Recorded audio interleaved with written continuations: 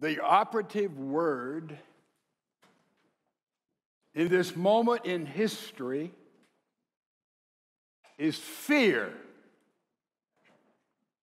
Everywhere you go, anybody you talk to for a while, they'll begin to express fear. So around us, there are all kinds of signs of warning that express fear. Just this kind of thing. Look at it. Breaking news.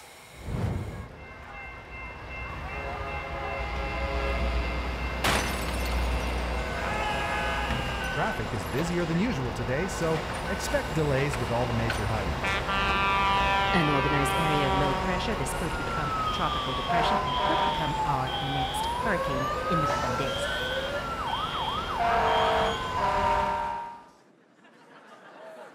Warning signs. Wherever you go. Fear. Fear. Why so much fear at this moment of time, especially and particularly in the United States? Big question. 1800 to 1600 BC, before Christ. Egypt was the most powerful nation in the world and the most affluent nation, so people were always attacking them, trying to overtake them, to take their goods, and so they built a strong military until finally they had defeated all possible enemies and there was peace. But the leaders in Egypt, the pharaohs, the emperors, the kings, discovered that unless the people were filled with fear, they could not continually control them and rule over them. So they incorporated fear by rumor, by innuendo, so they could stay in power, because they knew a people that is surrounded by fear keep the leadership in place out of fear of total devastation.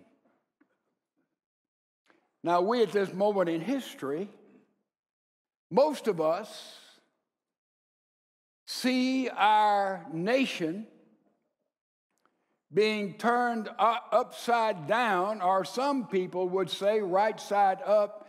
It depends upon your ideology. But we can easily see what is going on. I've listed a group of things that's not exhaustive. And as I addressed each one, I will not be exhaustive. But let's just look at some of the things that are causing fear in the lives of so many of us. First of all, there's the economy. Ladies and gentlemen, you can't just keep printing money, borrowing money from China and not be a nation that ends up in bankruptcy. That's true anywhere, everywhere, all times, all places, in basic economics.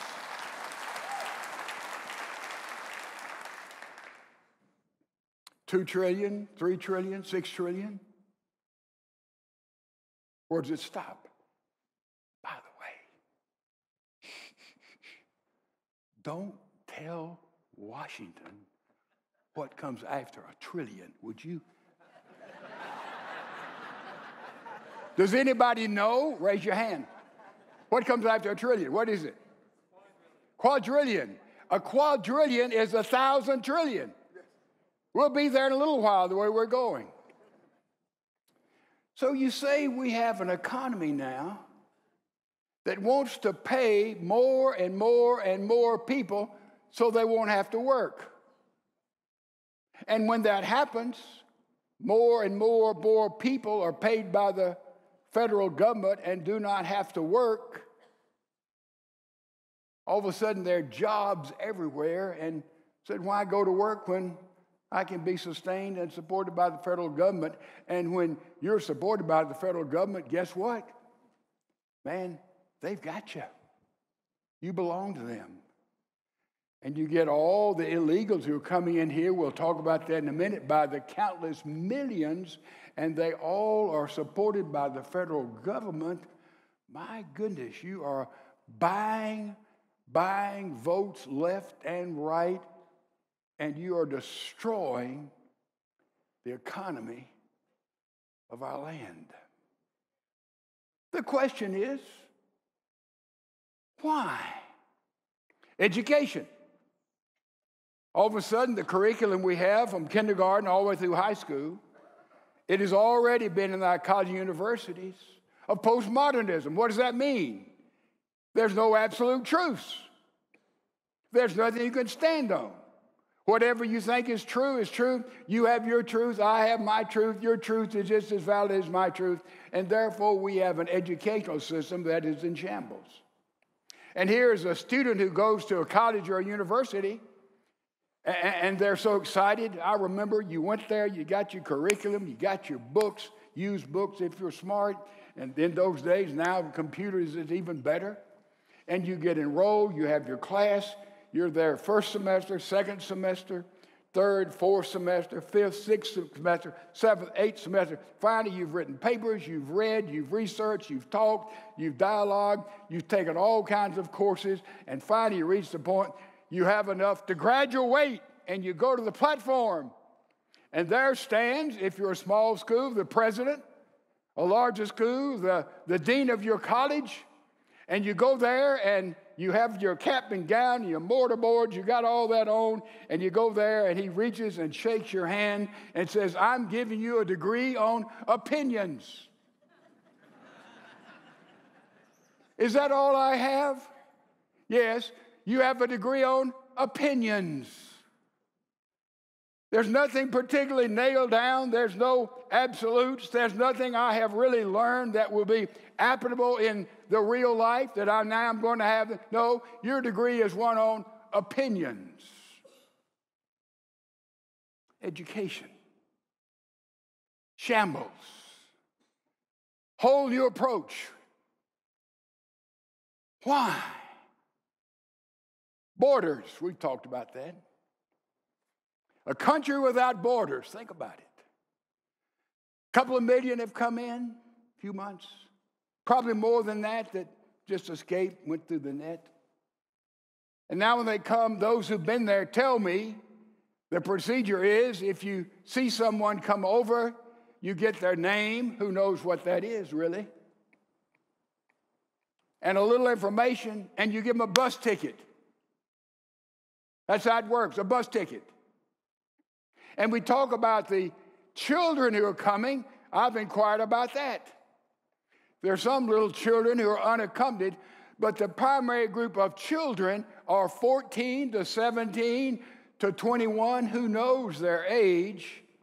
And what's happening in Central and South America, they have literally emptied their prisons. They've taken all of their gangs and undesirables, and they have paid for it through coyotes, through different things, and shipped them all to America with that open door that we have down there. And then they're permeating our society today.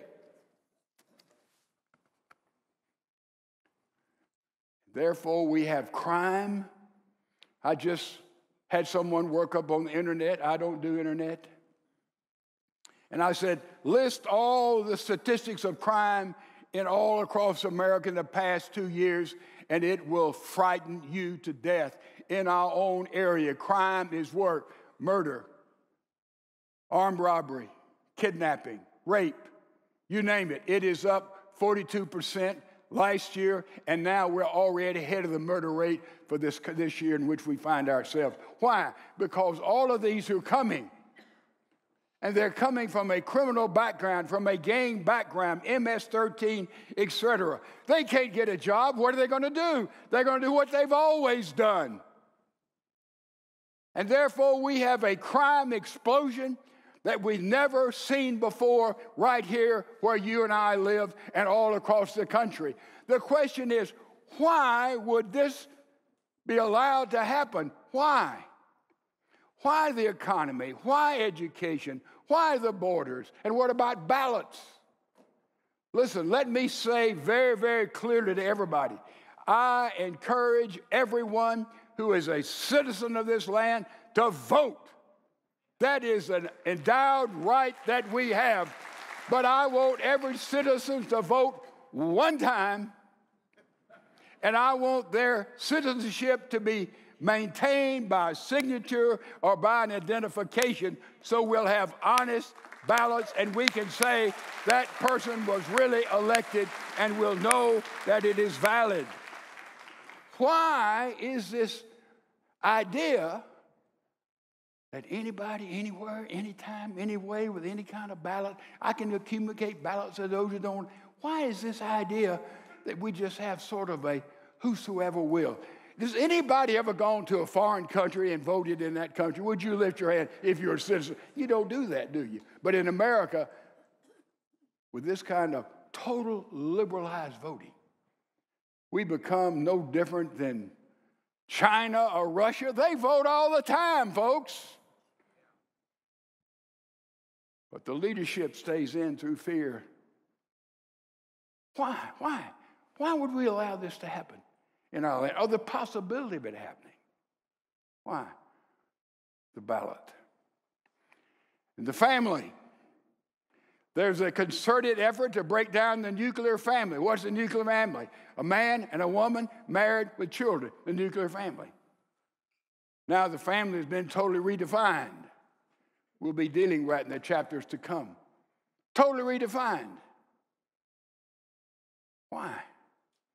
If you knew anything about Das Kapital, knew anything about Karl Marx, you would know that he advocated in the move to socialism and Marxism and communism, you destroy the nuclear family, and that's the first step of leading no one to own any property in and of themselves. It immediately moves into the property area. That is a strategy of communism classically throughout history. No one owns property. Break up the nuclear family. What about the church? By the way, when I say church, I'm talking about the evangelical church. Most of the, quote, church, end quote, church has already sold out on almost every moral question. They've already put the white flag up a long time ago, so they're not in jeopardy. But those that stand on biblical truth, last week in Canada, the Senate of Canada passed a bill that says that any religious book, i.e. the Bible, who states moral principles, they are liable and they have committed a crime and can spend up to 2 years in prison, federal prison in Canada. Now, let me read exactly an interpretation of that bill. It's Canadian hate speech bill, or somebody speaks and supports a moral principle in the Bible. It's hate speech. And here's what it says. These rulings display the secularist ideology of government leaders who don't mind people who, listen, believe in a religion as long as they don't act on it or teach it. Folks, we can believe anything we want to believe, just don't live it out and don't teach it, and you'll not be indicted by the law in Canada. If I have read a more ridiculous, laughable statement in my life, I can't remember it. Hate speech. It's wrong for a husband and wife to pretend to be a husband and wife and live together and not be married. That's hate speech in Canada. LGBTQ, hate speech. 2 years, bang. I'm sad to say this. I hope I'm wrong. But I think a bill like that, much like that, would pass the U.S. House of Representatives as quick as zigzag lightning. I hope that is not true. Why? Religious liberty, gone. Why? Police. Let me say right up front, I support the people who wear the blue. You can book it.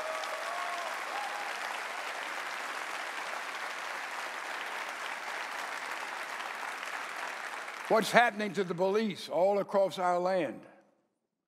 First of all, in New York and Colorado, and another bill is before another state, it may be New Mexico, I'm not sure. And they're making every policeman liable for individual lawsuits against them as they seek to apprehend those who are breaking the law. Did you get that? Over 9,500 policemen in New York have resigned or quit in the last few months. Because you can't exist as a law enforcement officer when you arrest me and maybe you put handcuffs on me and you have scarred my wrist. I need an attorney, and their attorneys lined up to take my case to sue that policeman. You can't function. You can't support the law in that kind of environment. This is passing all the way through to defund the police, to have fewer and fewer policemen. And where the police are needed more than any other place is in the minority areas where there's so much anarchy going on today. You need more and more, not less, who are willing to really have the power to enforce the law. Why? Why? Crime rampant. Why? And I could extend this list on and on and on and on again, but I can tell you why. I've asked this question to all kinds of people and all kinds of walks of life. Why would the federal government support, cheer this kind of situation? And by the way, if you heard the presidential address, a State of the Union, and by the way, 73 fewer people heard that address than the address that took place with the last president. 73 fewer people watched percent than they did before. In that address, you know what he said?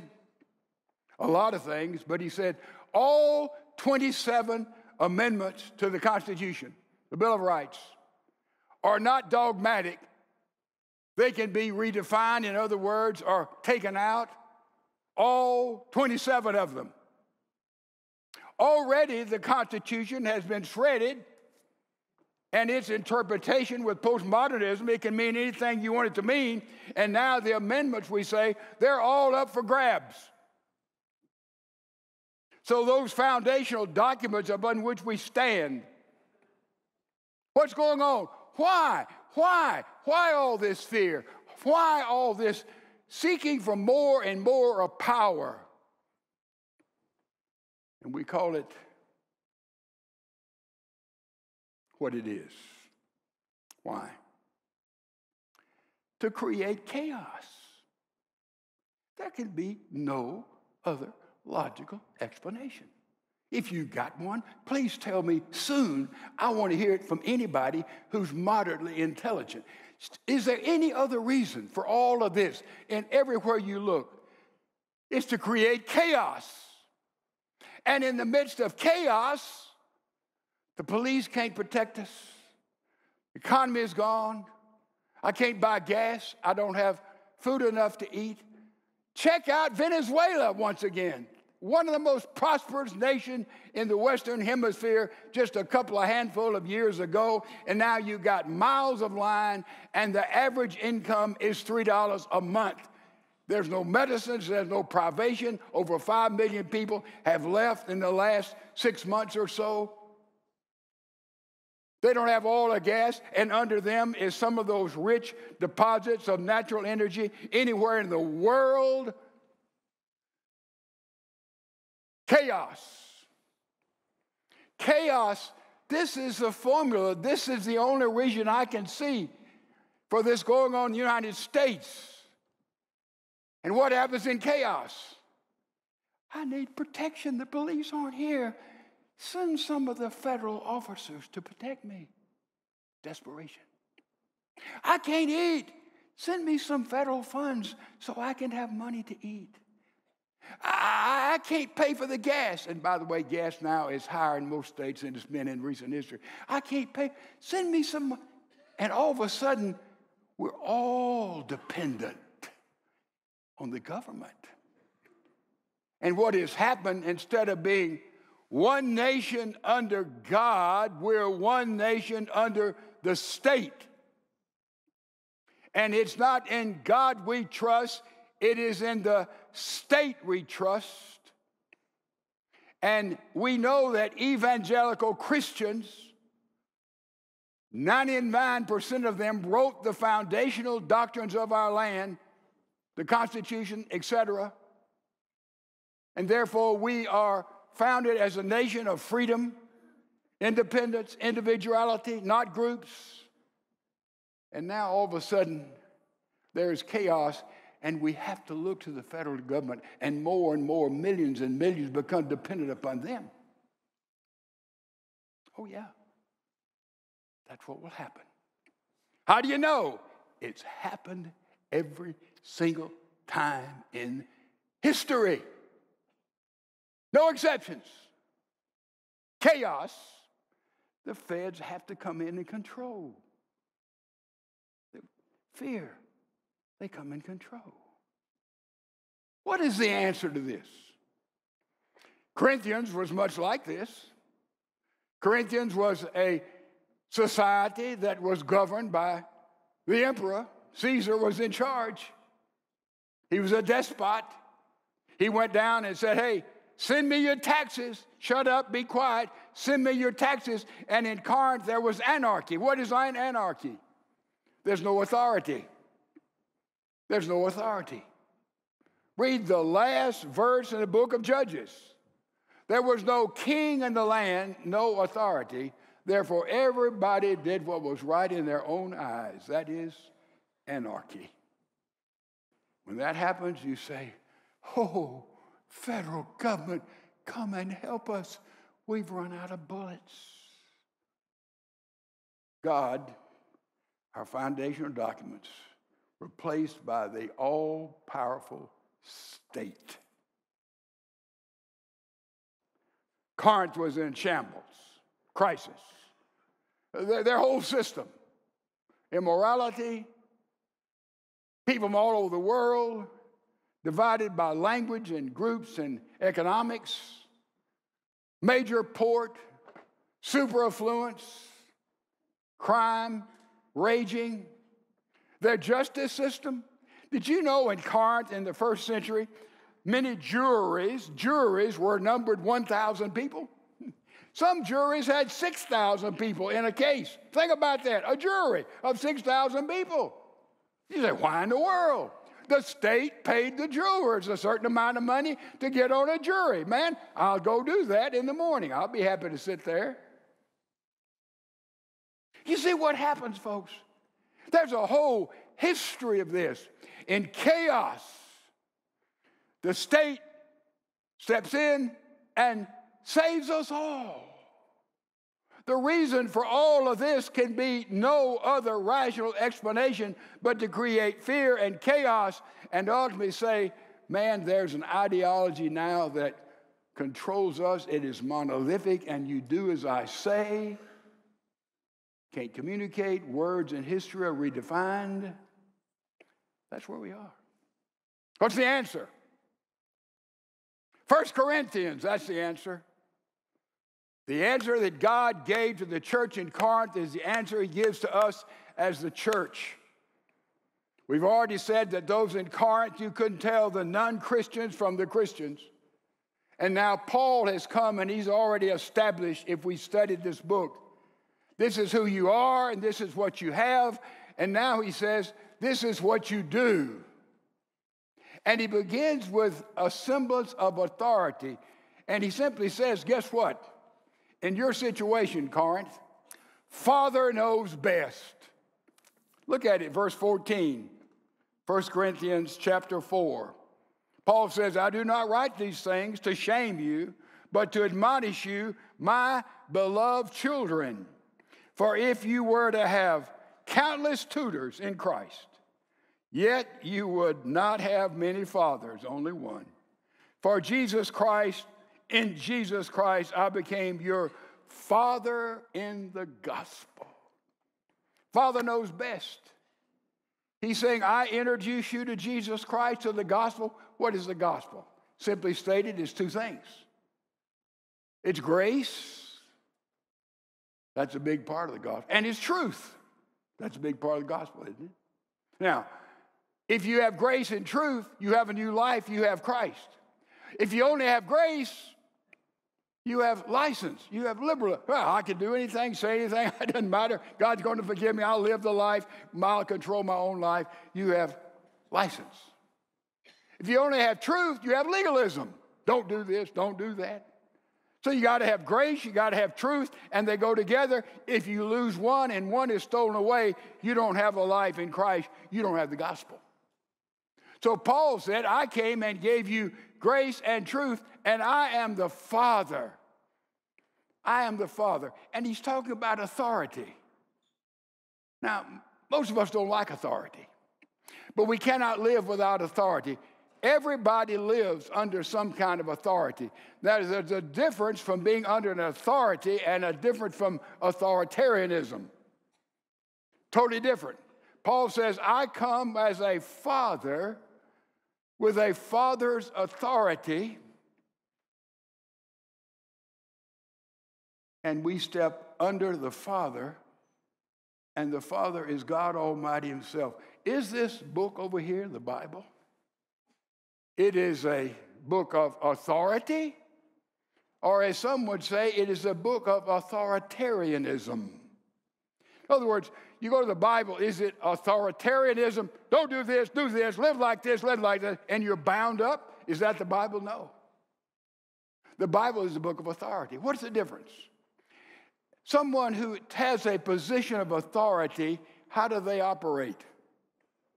They say, I have a responsibility of leadership over this group of people, and I want input from all those people. I want to make sure we agree on the same goal, and I want you to agree on this is what our goal is, and this is where together we decided we're going to get there, and we're going to use everybody's input we have, everybody's gift that we have to reach that goal. Authority. How does that function in the church? How does that operate in the body of Christ? It's simply saying our authority is the book, and we're under the Lord Jesus Christ. And therefore, together we seek a goal. What is that goal? Glorify God, enjoy him forever. Glorify God. How do you do that? Enjoy him forever. How do you do that? We begin to fulfill the Great Commission. We go and make disciples, and we teach. We make and we teach. We make and we teach under the authority. And everybody is a part of it. That is true authority, biblical authority. And authoritarianism comes when somebody says, hey, I'm in charge here. You do that. You go over there. That doesn't work. No, you're X'd out. I'm going to cancel you. I'm going to take your job. No. I'm in charge. That's authoritarianism. Big difference. This book, the Lord Christ, we're under his authority, but it is not a sense of authoritarianism. You do like I do. Paul wouldn't come and say, I'm your father, I want you to know. Any father in any household tries to run their household like that, you're an abject failure before you start. Let me tell you something, ladies and gentlemen. There's nothing this nation needs more than in the family there to be God-fearing fathers who are lovers and leaders in that family. Nothing would change America if that would take place.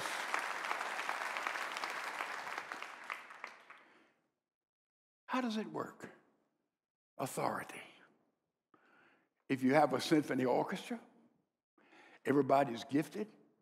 They have their own talent. Some of them are they're so trained and gifted in all the instrumentality, but they have a score. Let's say we're going to present the Beethoven's Fifth Symphony, and you have a score in the orchestra, and you have a conductor, and everybody plays their part, and the conductor gets to interpret how this symphony will be presented.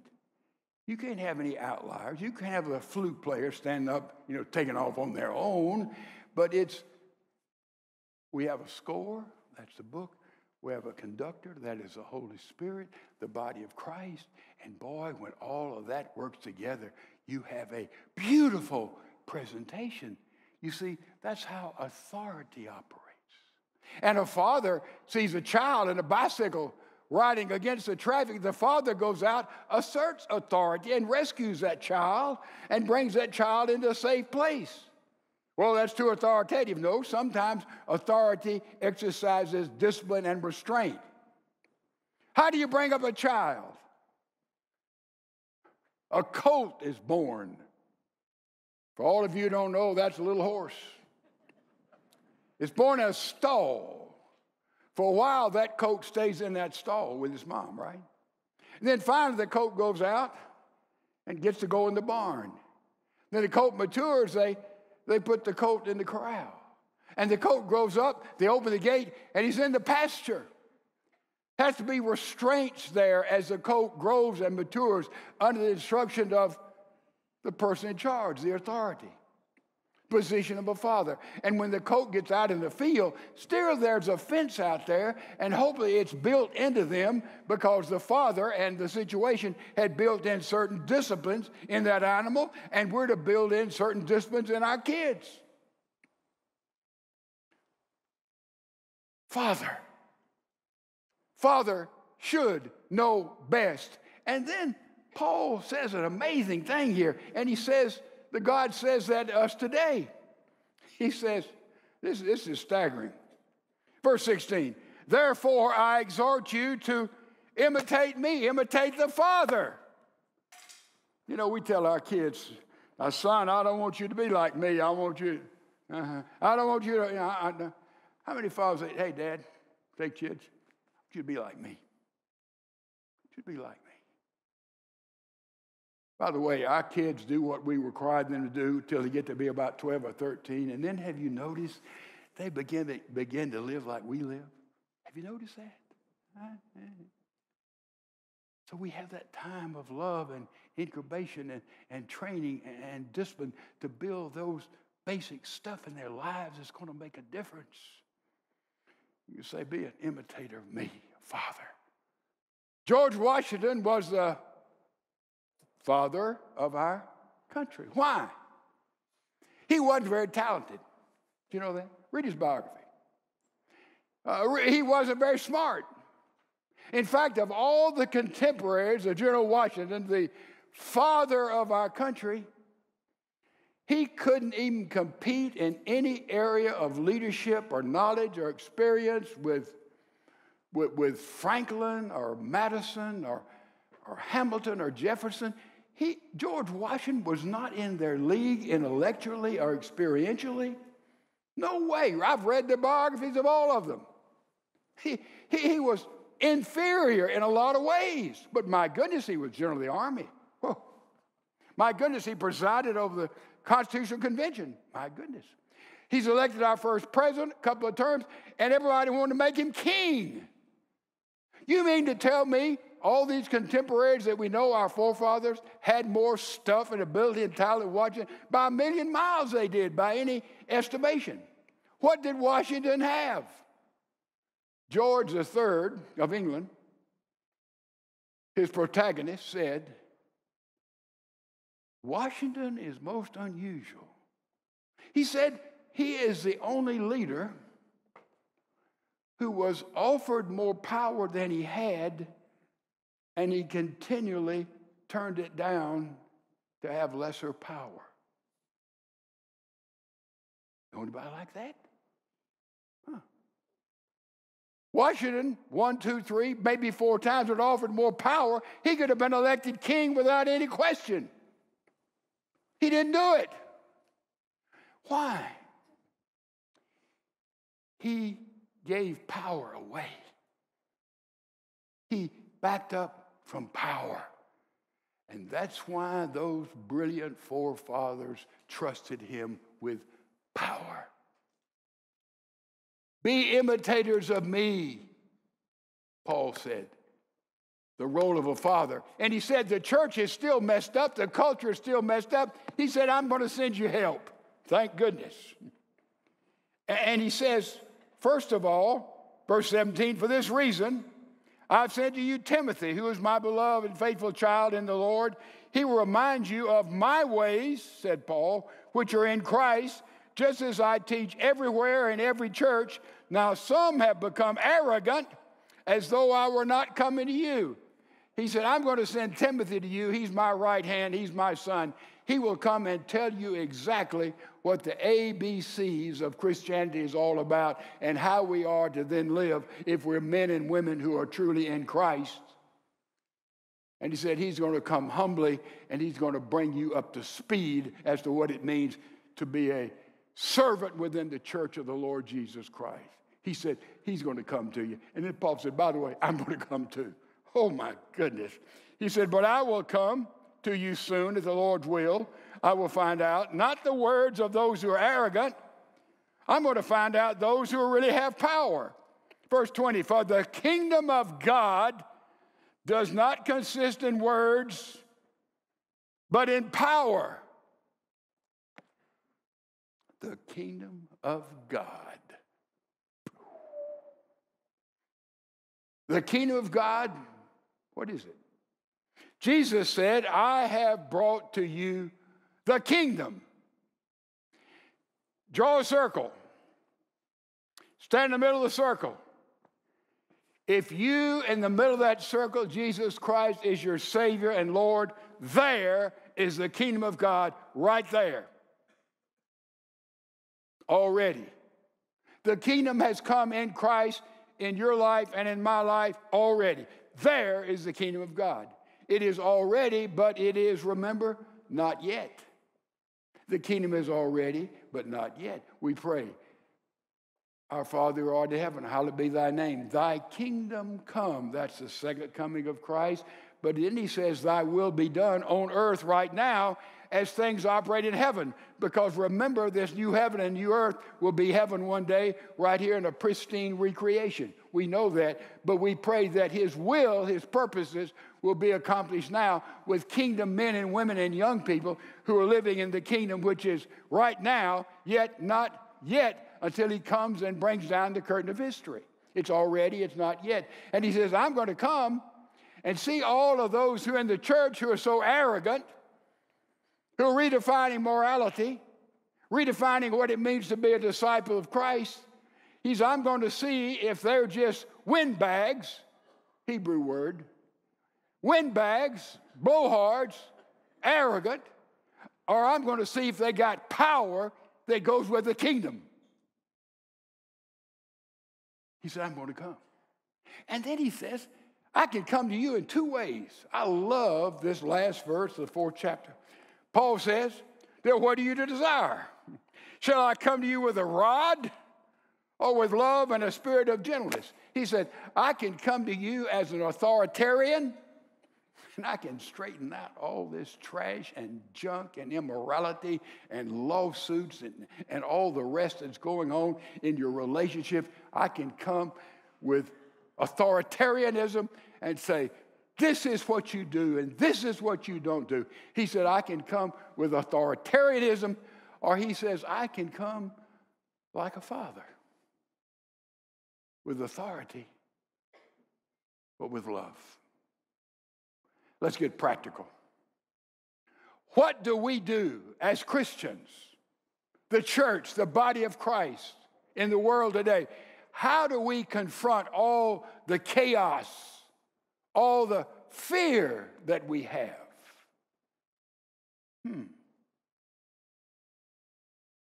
Just take your Bibles, if you would, and turn to me to 1 John. Turn right, or go to the end of the Bible, turn left, and read a passage in the 4th chapter of 1 John 17. He says, by this, love is perfected with us, so that we may have confidence in the day of judgment, because as he is, so also are we in the world.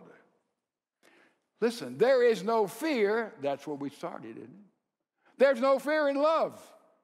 But perfect love, that's Christ, cast out fear, because fear involves punishment, and the one who fears is not perfected in love. We love because he first loved us. Boy, in our confused, broken culture, what do we do? What do we use? And then I thought of another passage, John 13, Jesus. Jesus is saying in verse 3, by the way, have you ever wondered, theologians have for years, Jesus was God and he was man, right? Totally God, wholly man. If he were totally God all the time, his whole life would be a sham, wouldn't it? Omnipotent, omniscient, knowing, it would be a sham. If he were totally God. If he were totally man in his earthly life, had no divinity there, how did all these miracles? So you've got a blending of God, man in Jesus of Nazareth. And that is a mystery, and if we understood it clearly, we'd be God. But there it is. But we know that Jesus did not exercise his infinite knowledge and infinite power, because I don't think he knew he had it until we read in this verse, John 13, it says, Jesus, verse 3, knowing that his Father had given him all things unto his hands, that he had come forth from God, he was going back to God. At this moment in his life, Jesus knew he had all the power of Almighty God. You think that is enough power to handle anything? All the power of God, he said it was in his hands. And what did he do with it? Well, he could have called down lightning and destroyed the Roman Empire. No big deal, couldn't he? All power.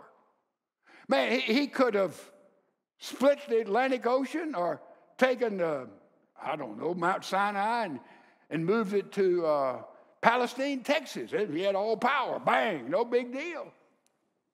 Called 10,000 angels, 10 million, no big deal. He had all power. What did he do with it? Well, next verses tell us he rolled his sleeves up, got a basin, poured water in it,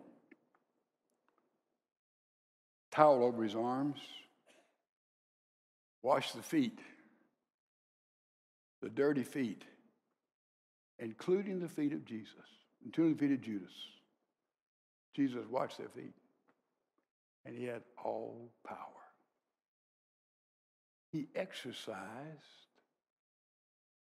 love, because in just a handful of hours after this, he who had all power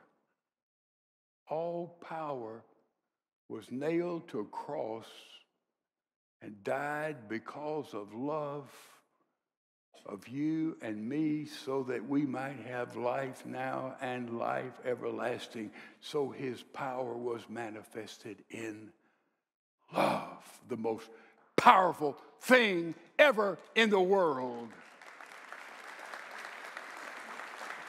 Love is not just mushy feelings. Love is something you do.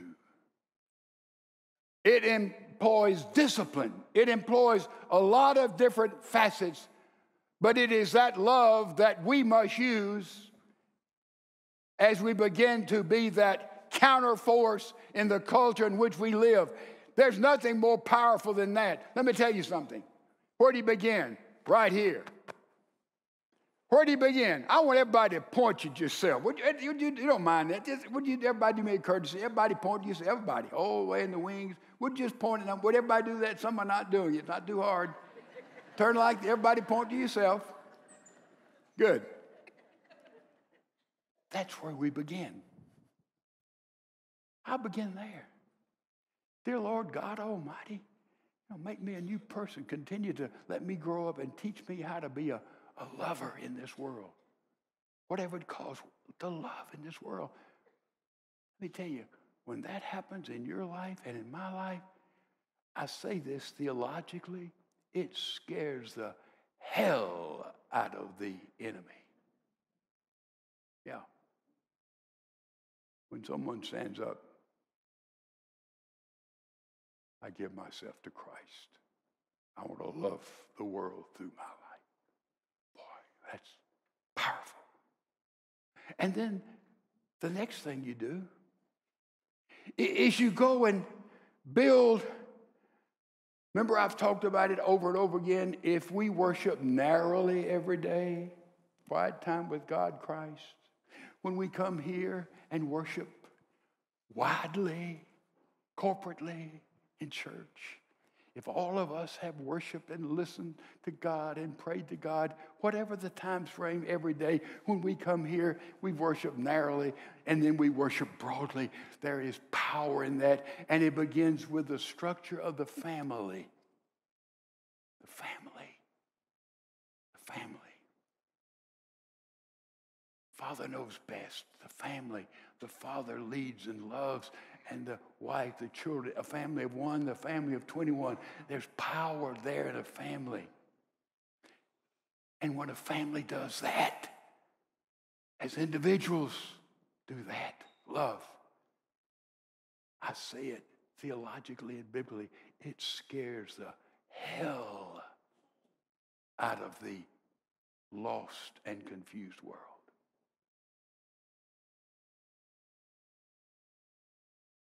Billy Graham was preaching in London, thousands coming to Christ. The London Times had to say something, and they said, Billy Graham coming to London with his powerful crusades have set England back to the 1900s. They asked Graham about that. He said, boy, I've sure made a mistake. I wanted to set England back to the first century. A family, an individual, responding to the reception of God's love, a man or woman in Christ living in this world as a true, powerful lover. And in the family, most powerful thing countercultural lifestyles can do, individually and in the family,